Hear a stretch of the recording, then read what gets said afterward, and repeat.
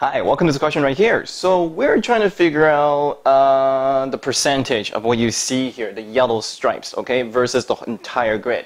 So what happened is we got a fully shaded grid right here represents 100%. So basically it means there's 100 blocks right here, okay?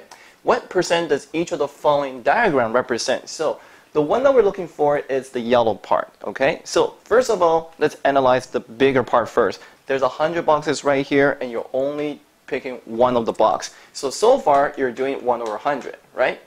So, but in that little box right there, there's 2/5, okay? Well, before you even think about 2/5, first of all, think about it as that there's 5 equal parts being cut off. So what you do is you take a division sign and you say there's a 5 right there.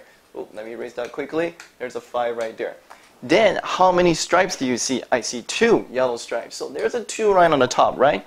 So that yellow section right there represents 2/5 of that box right there, okay? And that this box right here is this tiny box right here.